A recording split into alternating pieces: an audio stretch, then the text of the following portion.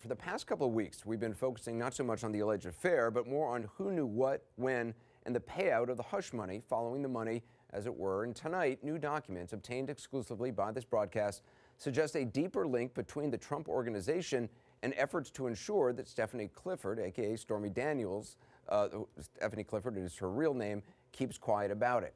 Her alleged affair with Donald Trump, and for the first time, evidence that another one of Trump's attorneys, besides his personal lawyer, Michael Cohen, is involved in the ongoing legal battle. Now, this is one of the documents. Take a look. It's a demand for arbitration filed in California by an attorney who works for a Donald Trump company. She lists her address as 1 Trump National Drive, Rancho Palos Verdes, California. It's signed by an attorney named Jill A. Martin. Now, that address also happens to be the address of the Trump National Golf Course not far from Los Angeles.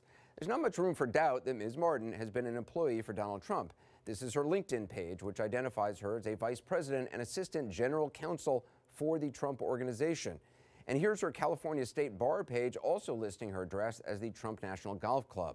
Now, as far as the arbitration goes, in a declaration labeled highly confidential, it names Peggy Peterson, a pseudonym for Stormy Daniels, as the respondent. It lists ECLLC as the party seeking relief.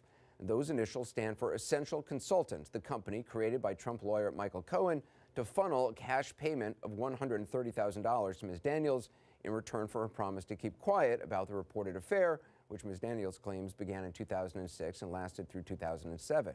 Now, as more and more comes out about the story, Mr. Cohen has continued to deny the affair ever happened, but has acknowledged the payment, saying just last month, quote, "In a private transaction in 2016, I used my own personal funds to facilitate a payment of $130,000 to Ms. Stephanie Clifford. Neither the Trump Organization nor the Trump campaign was party to the transaction, and neither reimbursed me for the payment either directly or indirectly."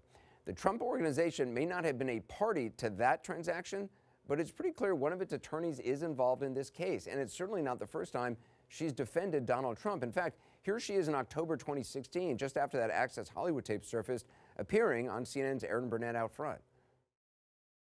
None of us would ever imagine he would do something like this. It's just completely inconsistent with his character and our own personal experiences. So because of that, I believe him when he says he didn't do anything inappropriate with women. So back to the arbitration case, Ms. Martin did win a temporary restraining order because the non-disclosure agreement Stormy Daniels signed said an action could be brought against her, quote, without any advance notice. Now, that's an assertion that Ms. Daniels' current attorney, Michael Avenatti, strongly disputes. We're going to talk to him in a moment. We've just received a statement from Ms. Martin. Here's the statement she gave us on behalf of the Trump Organization. Quote, "As previously reported, Lawrence Rosen, a New York attorney, is representing ECLLC in the arbitration.